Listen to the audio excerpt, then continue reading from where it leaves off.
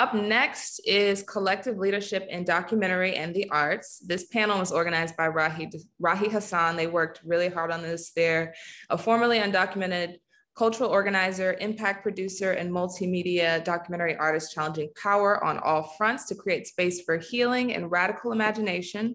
Rahi will be joined by filmmakers MEKAHEL, Key, Francois, Jazz Franklin, Ade Oni, Reeyana Sehgeh, and Reeyana Sehgeh. Please tell me if I mispronounced any of your names too. Please correct that whenever you get up here.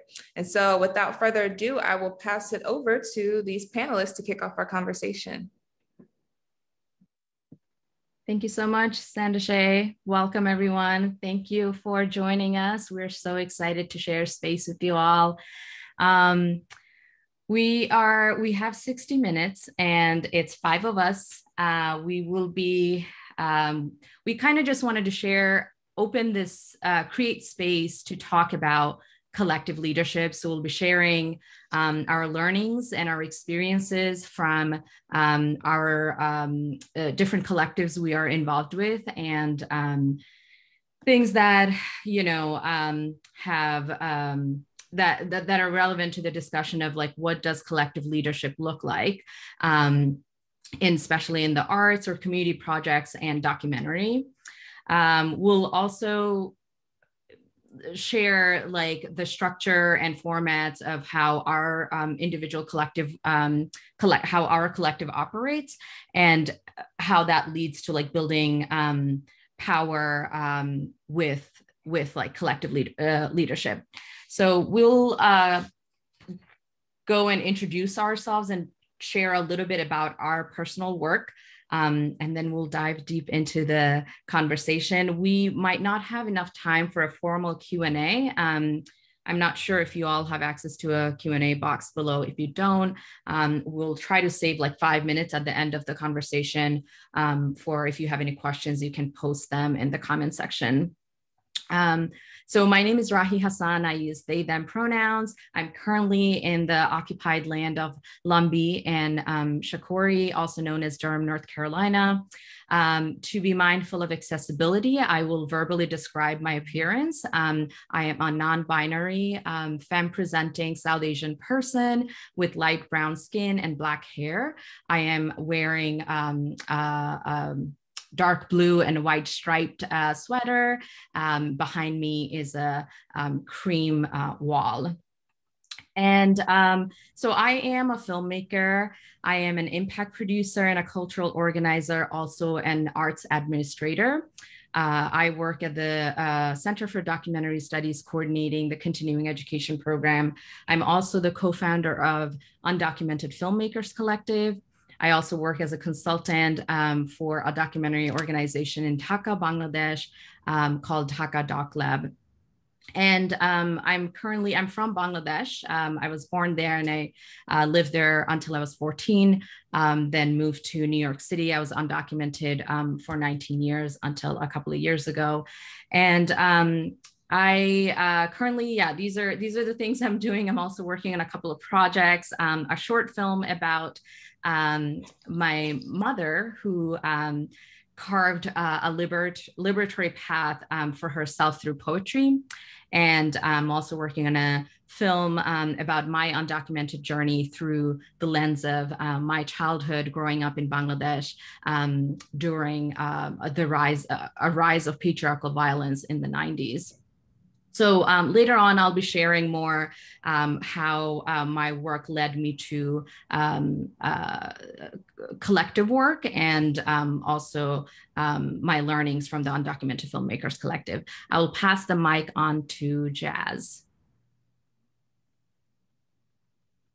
Awesome. Thank you, Rahi. I'm Jazz Franklin. I'm a documentary filmmaker. I'm based in New Orleans, which was occupied by the Homa and Choctaw, and I think several other Native American tribes. The land was called Bulbancha. Also want to pay homage to the Black people who are enslaved here, who also built the city of New Orleans. So I'm here representing Patois, which is a collective of about 6 or 7 folks. And we put on a film festival every year, or at least try to, sans COVID, that centers human rights and grassroots movement building. I'm also a part of a network of artists called Gallery of the Streets that seeks to transform everyday spaces into sites of resistance. And yeah, and then otherwise I'm a freelance filmmaker. So I'll pass it. I don't know actually who I'm supposed to pass it to. Let me check. Pass it to Reeyana. Okay, Reeyana. Hello, everyone. My name is Reeyana. I'm originally from Kansas City, Missouri, but I'm based in Atlanta, Georgia. I am a filmmaker and photographer. I am a part of a collective called the House of June.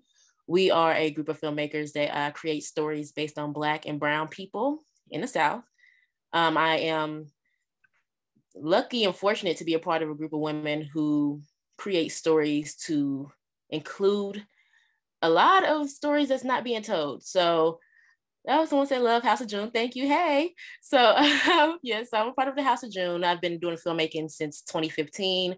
I graduated from Clark Atlanta University, and I was so happy to link up with the House of June, and it's been creating great work ever since. So I'm gonna pass the mic off.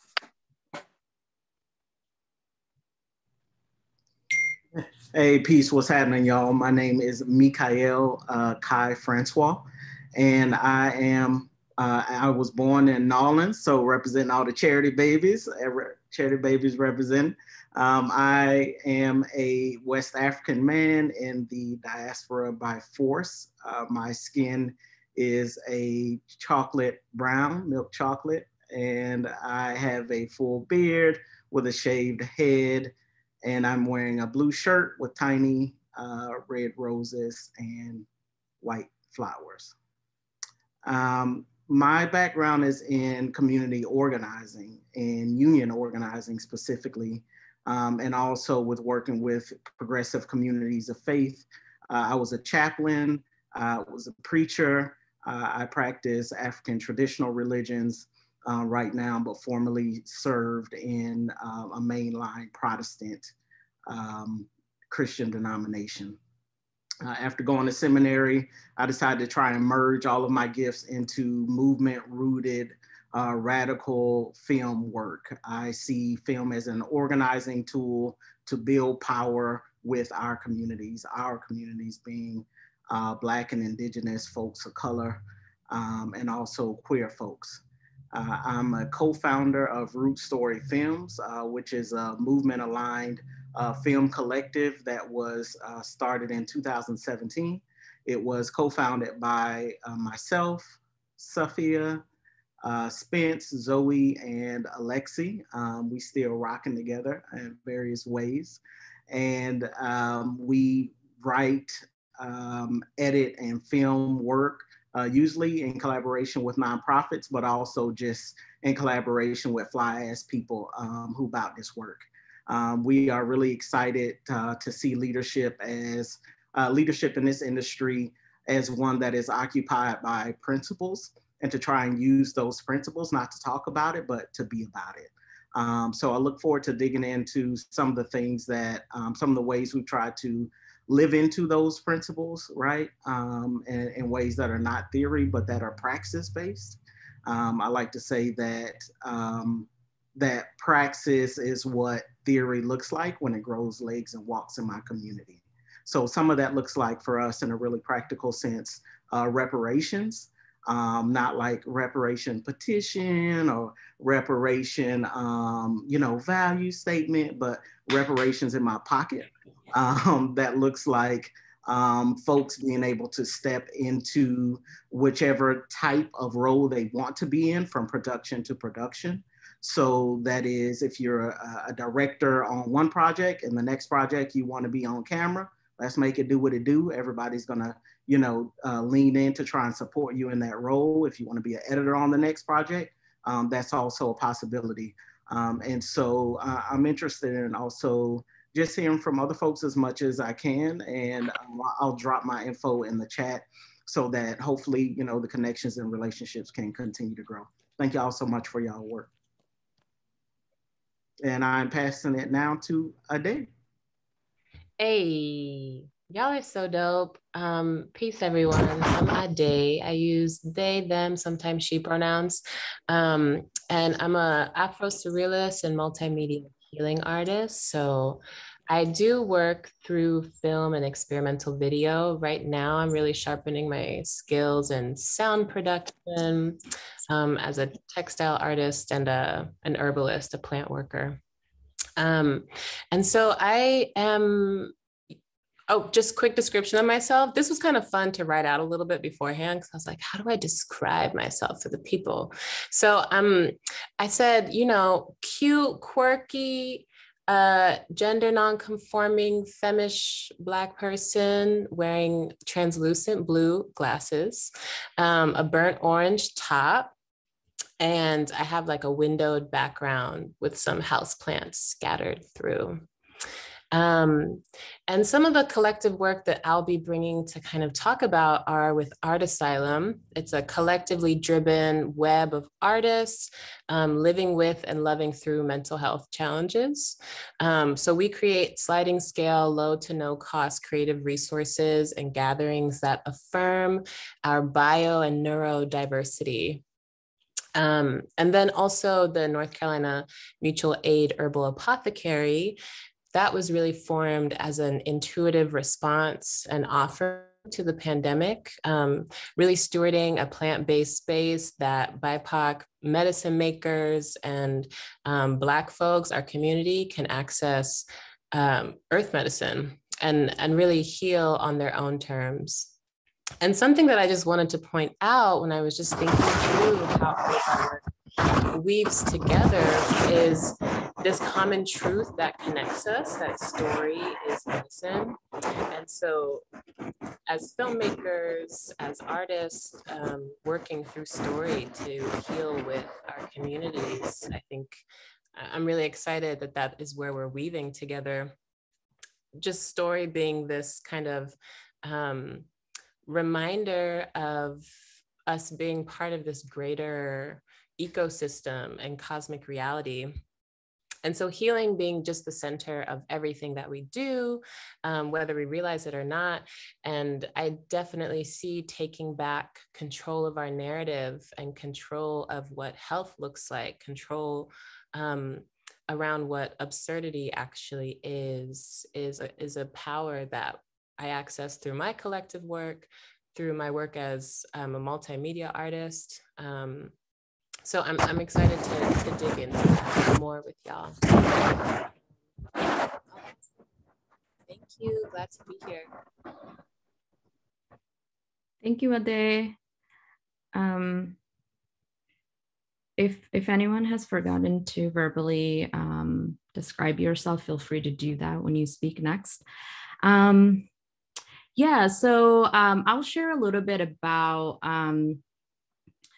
how I came into, I guess, collective leadership work. So Undocumented Filmmakers Collective formed kind of from the need of acknowledging that, you know, undocumented creatives were sort of just looked at as sources of stories and not creators of stories. And there are, you know, scattered undocumented filmmakers all across the country that were excluded from resources because of due to citizenship status requirements. So whether it was funding or film festival or other kinds of resources, not only just for film, but other, you know, art mediums. And there wasn't necessarily like advocacy happening for that. Perhaps we were trying to advocate for ourselves. And so, you know, it was a group of us that came together to that led us to understand just the power of you know, being together and creating a louder voice to be heard for the needs and the struggles of undocumented filmmakers. And a lot of the folks in the collective currently, it's a 40+ member collective, filmmakers from over 9 to 10 states. And very quickly, we acknowledge that it's not, despite our shared identity of being undocumented and our shared experiences, we're not a monolith, right? So for us to work together to support each other and advocate for resources for undocumented filmmakers, we needed to understand and create a space that was safe and autonomous for each of us, right? And I think when I first came into film, I also come from a background of social justice, activism, community organizing. And, I came into film not really, I didn't actually go to like a formal film school. And I came into film to use film as a tool for social change. And I started, I guess, like, the social change work that I'm trying to do is liberatory work, liberation for all, and for us to, especially marginalized people, to find our power, right? Find our freedom. And so when I saw I came across a lot of extractive storytelling practices. And as I was trying to find alternative or to like challenge or understand the history of, like, I guess, extractive storytelling, I came to realize that a lot of it is due to even the hierarchical structure that is embedded in the filmmaking process. For me, it has always been, intentionality and process has been like I would say a common theme for any work that I'm trying to do. And so I tried to dig more into the process of filmmaking and came across, like, there's just so much, yay, Reeyana is back. We're not able to see Reeyana before. The process that, I guess, like, when we just kind of think about history of documentary, where it was inherently like a very colonial practice, where privileged people, or like a white man that had access to buying a camera and then pointing it toward, marginalized people and telling those stories. So if we're trying to challenge that, I think if we're trying to decolonize documentary, we need to figure out how to decentralize leadership, whether it's the relationship between the storyteller and whose stories that are being told, or if there is a power play within the process of filmmaking, that can also reflect in how the story is being told. So having said all of that, I think when we came together in the collective, we realize that the work that we're trying to do, advocacy and artist development for undocumented filmmakers, we wanted to unlearn this systematic oppressive practices that we are trying to challenge ourselves. So how do we not reinforce those practices, right? And I think a lot of that, a lot of the time when we are trying to unlearn something, it is time consuming. It is a new practice that we're trying to learn. But I think for our collective, we were committed and intentional about doing that. Also, acknowledging that this is our collective, Undocumented Filmmakers Collective, is a collective of all filmmakers. We came together to be able to make films, and we're all in the same field, kind of applying for the same funding or same resources. So we wanted our value to be elevation, not competition. And also, how do we all rise together? So with those values, when we all collectively committed to those values, the form, the structure, all of that kind of organically shaped, because we wanted to make sure that each of us are feeling empowered in the space, and we are not hoarding, any like skills or knowledge. How do we share everything we learned with everyone. So just to share a little bit about like the operational structure for the collective, we have like 5 subcommittees for our collective that includes career and mentorship, PR and visibility, community organizing, film festival, funding and development. And each subcommittees have leaders that are in rotating positions. And another thing around collective leadership that I think is unique from like hierarchical leadership structure is transparency. So we use like a platform called Slack, where all the decisions that get made within the within the organization all of those information are accessible by every single collective members. We also use consensus-based decision-making process for all the decisions that we make. I'm going to pause here and pass it on to MEKAHEL, and then I'll share more in a little bit.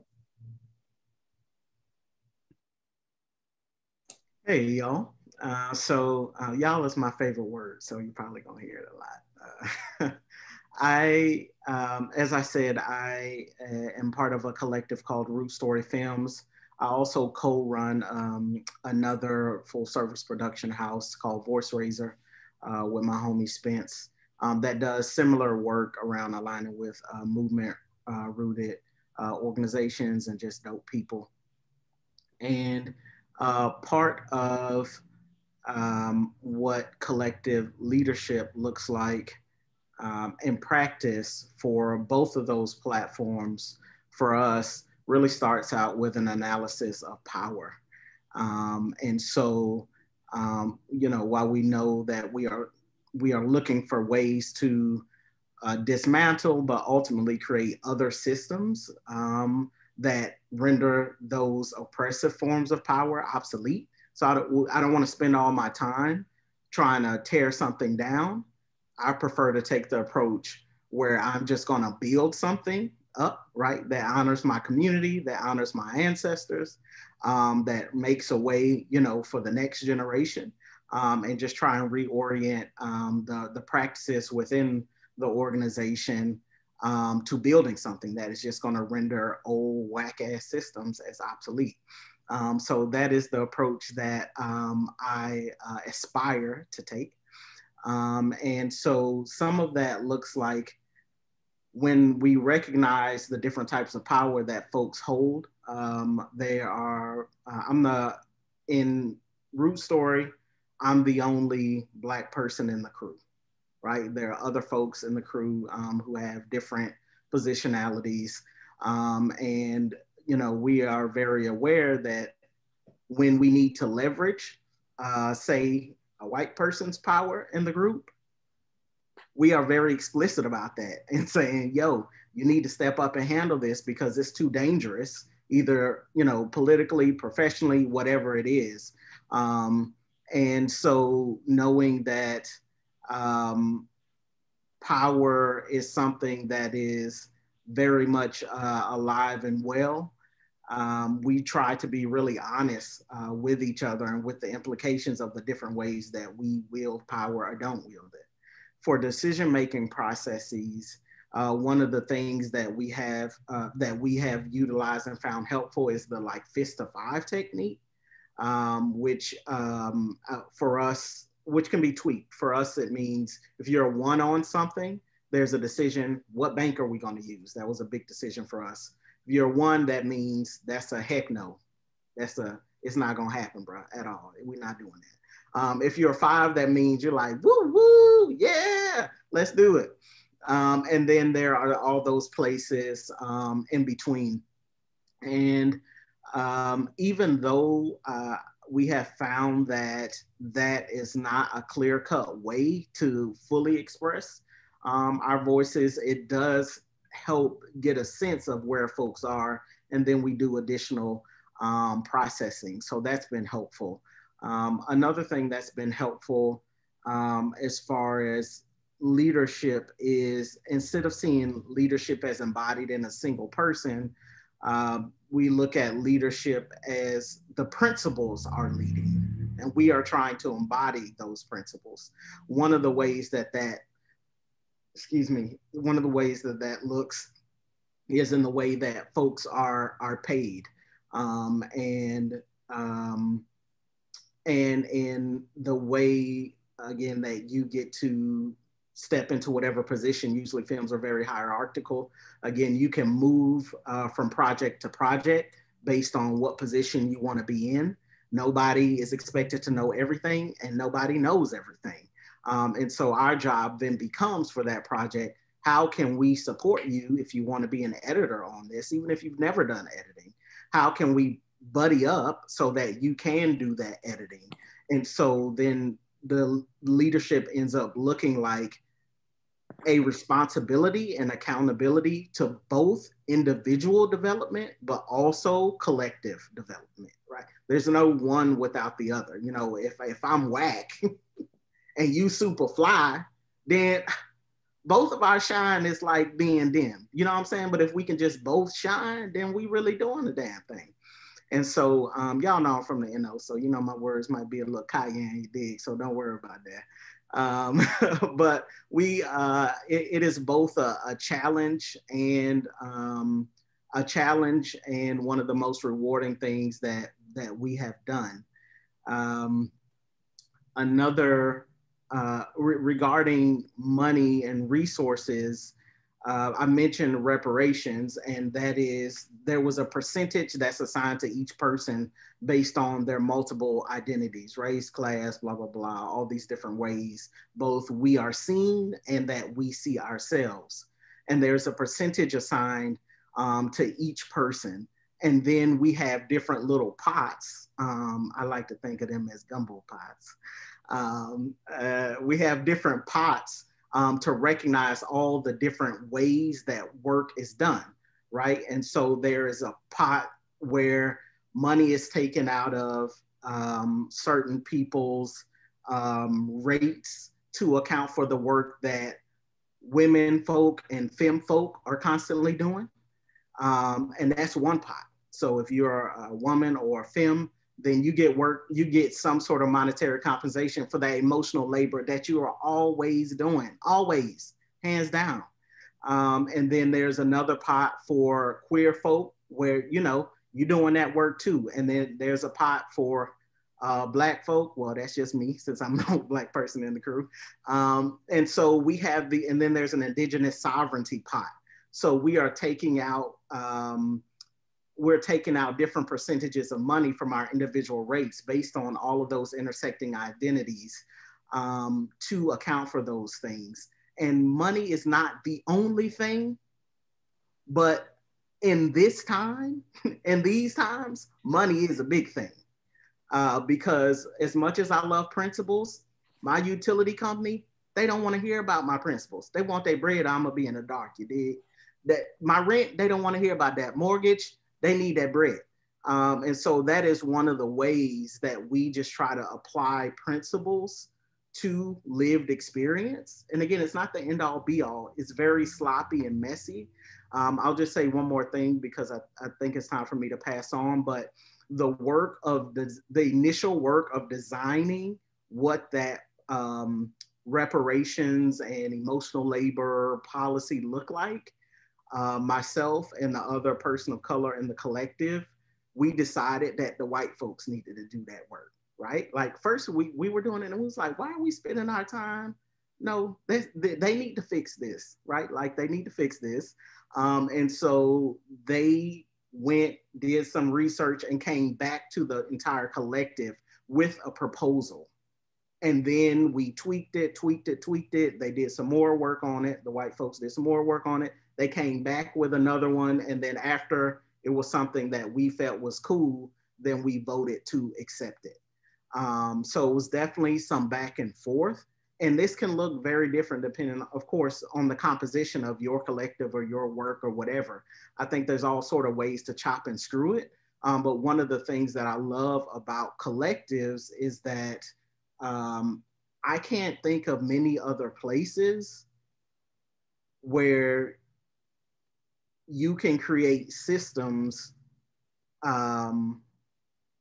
You can create systems immediately, not by and by when the morning come, right? Because there's too much at stake for all of that, right? I need solutions now. I need to be safe now. I need to feed my family now. You dig? I need to develop my skills now. And so collectives have enabled me to be able to manifest some of those things immediately, which is important for me. And I think urgency,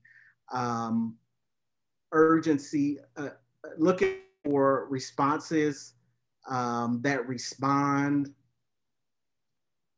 in proportion to our lived experiences is critical for me. So with that, I think I'm a pause for the cause and just hear some of the other wisdom in the room. Appreciate y'all.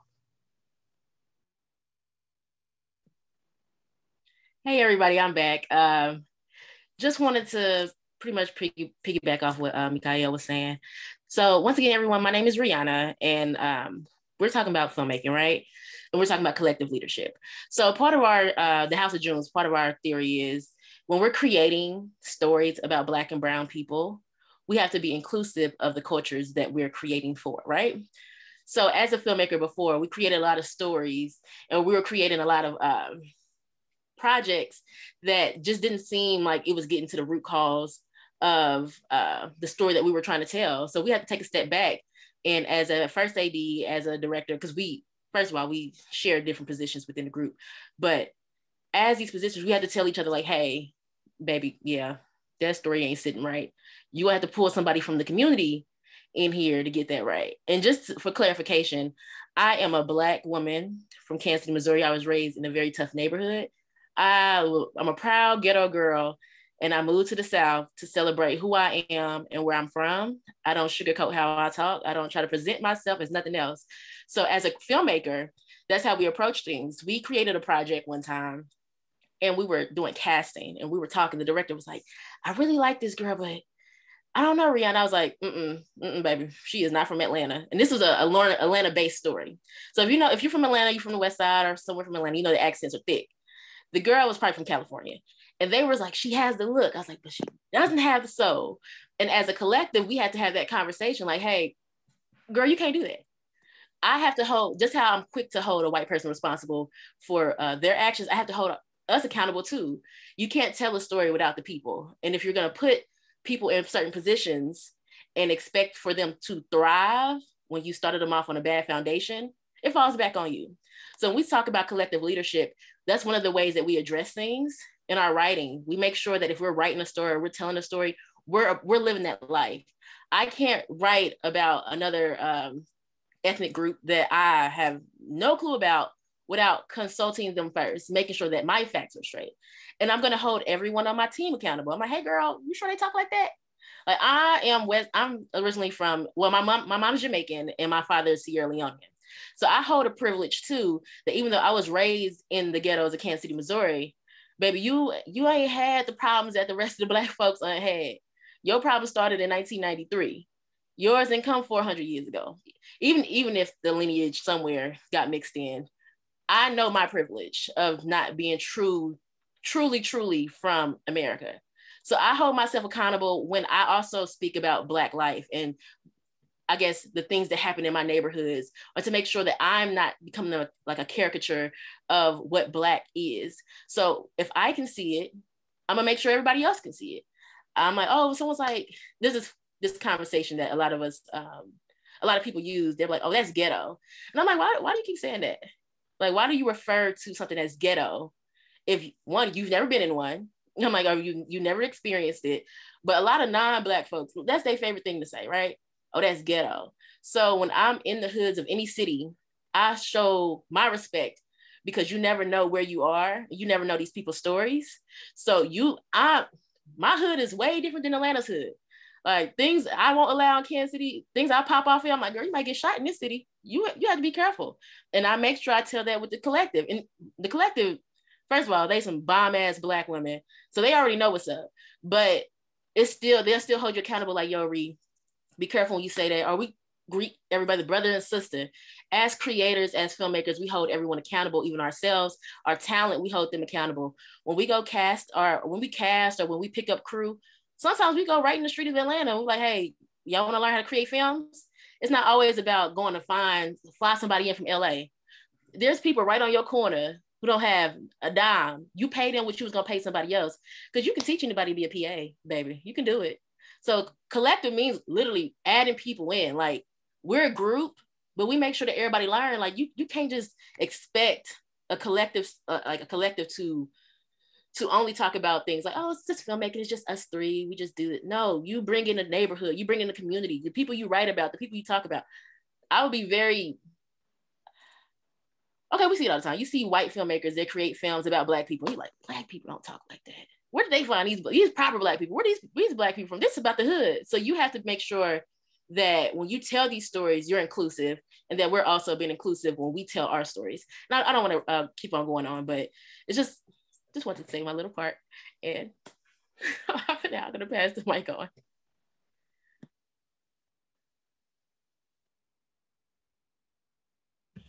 I can go. Word to everything that everyone said. I think this is a powerful panel. So Patois started in 2004 by a group of artists, activists, and organizers. And it was, these folks had their ear to the ground in grassroots movements, and they saw a gap between the movement building that was happening on the ground and then what people were seeing in theaters, or how to get a message across to a large group of folks in the city of New Orleans. And also the issues that we focus on are human rights based. So for instance, we showed a film in 2017 called Whose Streets by Sabah Folan and Damon Davis. We showed Not in My Neighborhood by Kurt Olderson.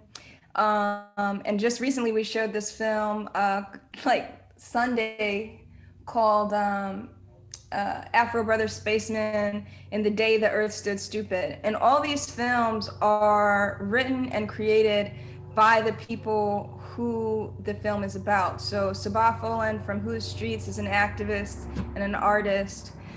Kurt is also an organizer, and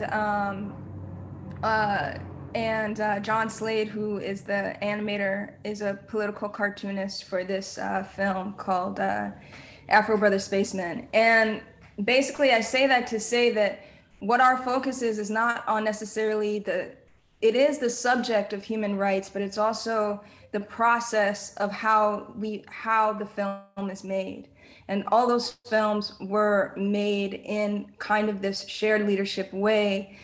And so that's really our focus. Some tools that we bring from as a collective to really push a decolonial practice is small D democracies. So we all sit in a circle, well, pre-COVID.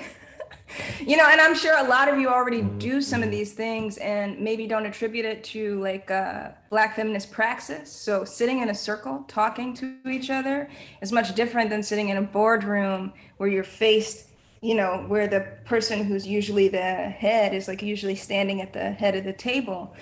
So we practice decolonizing space like that. We also practice consensus, what we try to very hard. Where we make decisions where everybody agrees. And if one person doesn't agree, we have to figure out what do we have to do to make sure that if this person doesn't agree, how can they feel comfortable with moving forward? And or what are some red flags that are being raised as to why this person disagrees with this decision? So collective decision making is really important, I think, to decolonizing and building shared leadership, because when you hear everyone's opinion, that also means that somebody has to have an opinion, right? You can't just default to leadership. And I think it builds trust and comradeship in what you're building, you know? And I think the final thing that I'm gonna say is something was brought up around how expensive film is. And I think the other day we were talking about too the archive, like stock footage, and who has access to that. And I think as people who deal with the moving image, I think it's really important as we reclaim our stories and tell them back to people that we understand that, you know, sometimes we are archiving our own stories. You know, the film that you make outside that you think is like totally shitty, keep that, you know, because that's your archive of what's happening in your life that somebody 50 years from now could look at. And it's not held hostage by the Smithsonian. You know, I mean, no shade to museums. No shade. But, you know, I think that sometimes when you have to pay or go through all of these steps to get access to something that's yours, a decolonial praxis is to make your own, you know? So that's pretty much it about patois. I'll pass it to Ade. Yeah, go ahead. Wow.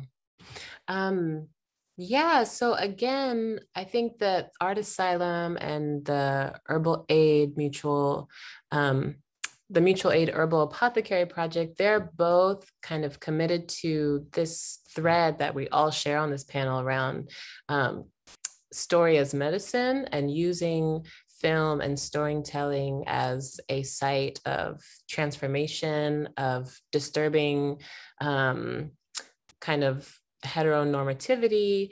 And so we're just really interested in how we recoup our narrative of power around what heals us.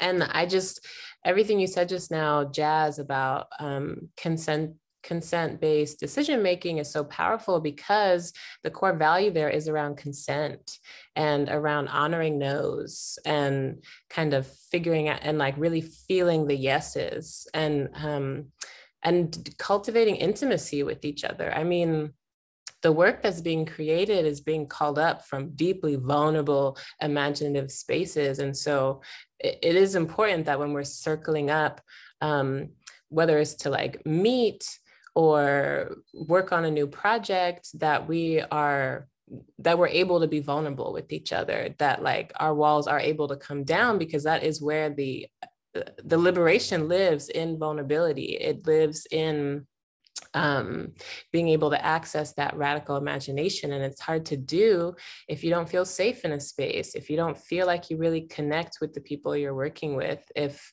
you know, for whatever reason, you're feeling like you need to have a mask on. Oh, that was not a pun. Definitely wear your mask. But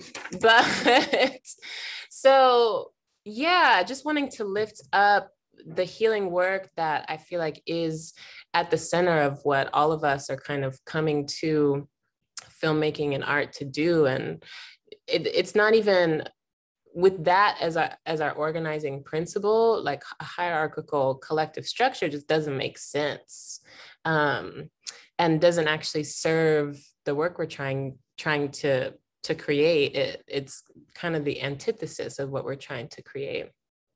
So, for example, Art Asylum, our structure is somewhat decentralized. And so there's kind of a core stewardship group, and then each of us have different projects that we're holding and come together to organize support around, to get feedback on, which I think is awesome. And it took different evolutions to realize that maybe we don't all have to be doing the same thing, or like, what are the different gifts we're bringing to the circle, and how can this space be a place that nourishes those gifts and encourages us to like go out and show our stuff. So I think that what I have found is really important with us, especially around vulnerability, is splitting time between like working and figuring out logistics and like really just kicking it with each other and like getting to know each other.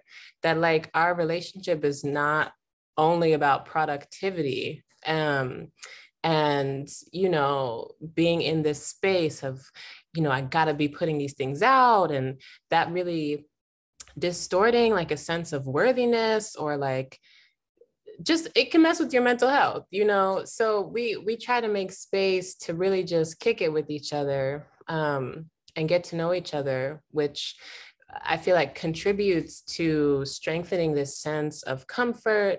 It like opens up your heart. You're able to access and see different angles to things.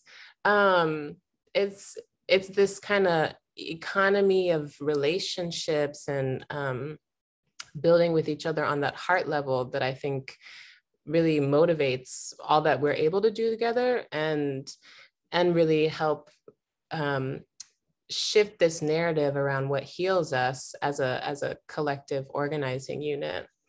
And then just thinking about like, we definitely reject that model where there's a CEO that makes, you know, 6 times more than like for doing a quarter of the work that someone who's lower ranked does in a hierarchical model.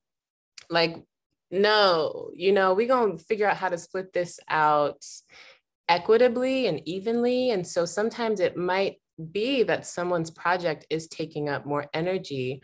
And so how do we balance that out through the next wave? And that like, it's not always going to be like this sort of picture perfect equal pie, but over the course of our relationship, how do we create harmony with what we're doing? And sometimes it'll be a really intense demand rush to get something done. And sometimes it'll be a smoother kind of fluid process and development towards something. So yeah, I think we very much are figuring out how to build on like being a collective of collectives. And so that like our work doesn't exist in a vacuum. And similar to what you were getting at, Reeyana, just around like, you know, it's not just the 3 of us in this collective, we bring in the whole neighborhood. And it's like the whole neighborhood that is making this film.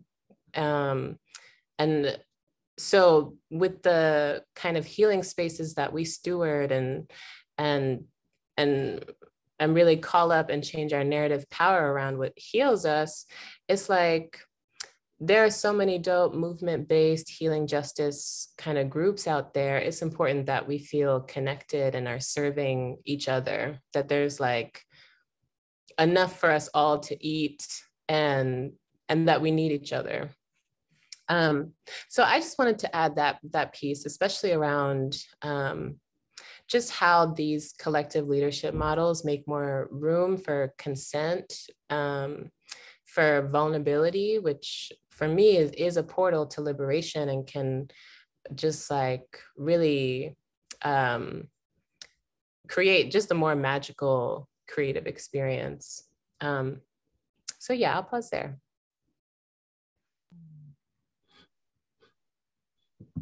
Just breathing in all of that. I wanted to just uplift a few quotes from each of y'all that have stuck with me in our previous discussions outside of the panel, where MEKAHEL, you shared that because Root Story Films operates in a way where it also, like, I mean, when you shared that y'all do everything in-house, I think a lot of times when I think about collective work, I feel like it lays a foundation to not operate from scarcity, but abundance, because we just know we got each other. We have nothing to lose but our chains, right? We got each other, and we can do whatever we need to do. And so even though you were talking about kind of like, you know, just production, you do it in-house, but that's kind of like what I heard. And you said that because of that, it allows you to like breathe more into your principles. So you don't, you know, you're not having to, you know, I guess in a general production company or like a non-hierarchical production company, perhaps like you're relying on, if you're outsourcing, or I don't want to talk more into that, but if you want to elaborate more on that, that just really like stuck with me in terms of, having what you need so you can actually breathe more into your principles and practice, like can actually focus on the work, right? Because the values that you already share, that shared values also. Something Reeyana had mentioned that, like, you know, just that it's a culture, right? Collective being in practice of, you know, wanting to lift, like being in the practice of lifting everyone, we're rising together, and it allows you to be yourself, right? And we're creating a space where everyone can be their full selves. And then Jazz, you had mentioned like just the layer of like caring. It's that when you're doing work like this, it's not product oriented, it's about each other and we caring about that thread and the ties. And I think a lot of the time we are forced to, you know, be product oriented in a hierarchical structure. But when you dismantle that, it's about the people. So it's about what, like you said, like everyone's opinion, right? So what do we all want? And that allows us to care about what we all want together. So just wanted to lift up those things y'all shared.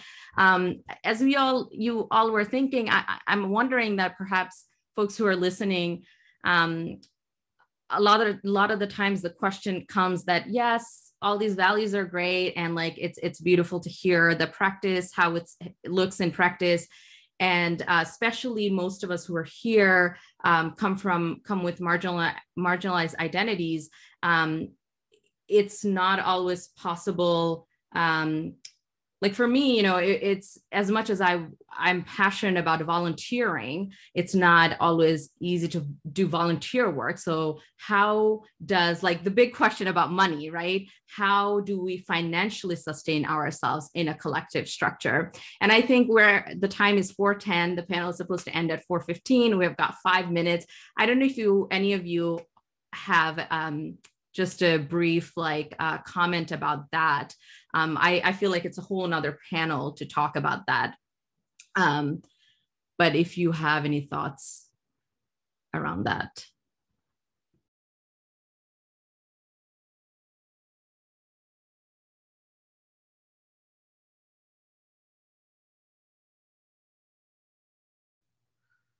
The struggle is real.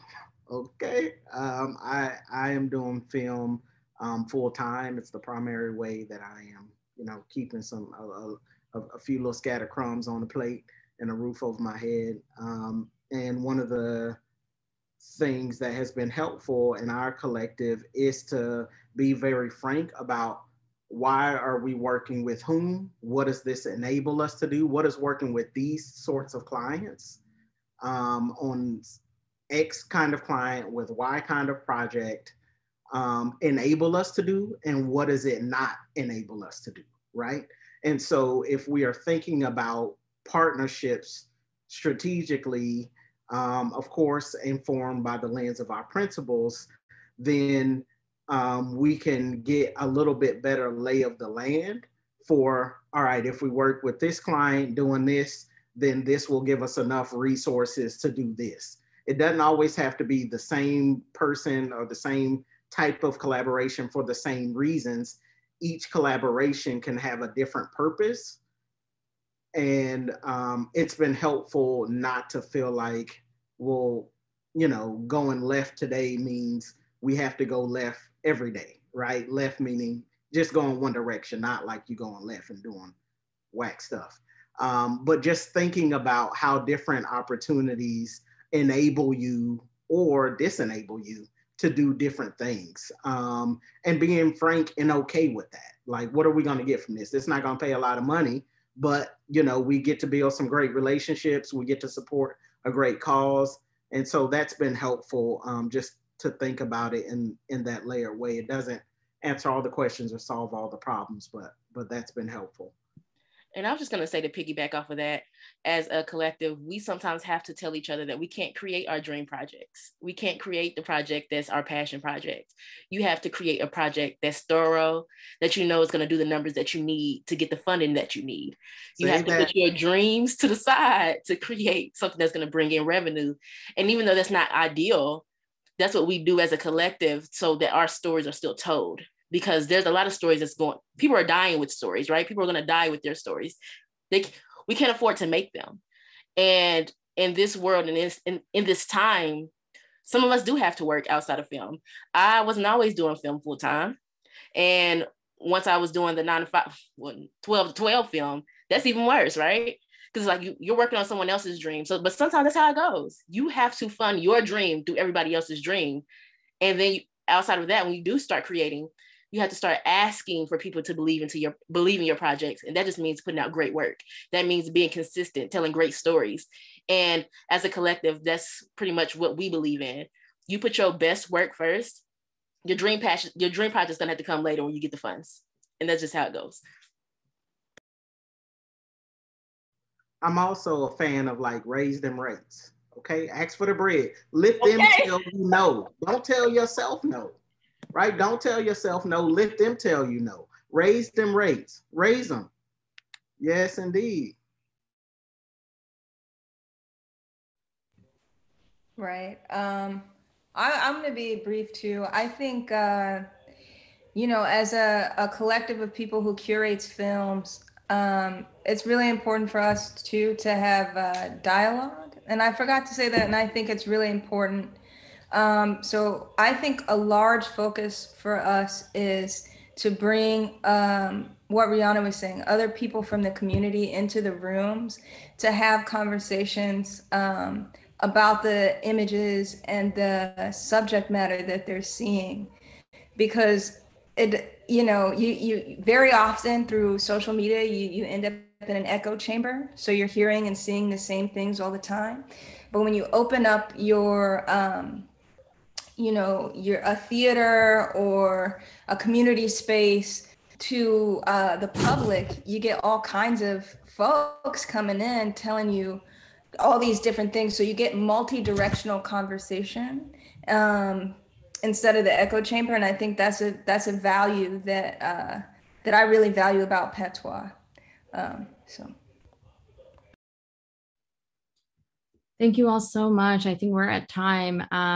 Yeah, and just to add to that a little bit before we end is, I think like right now in the folks who are here, there are 2 production company collectives, 1 film festival.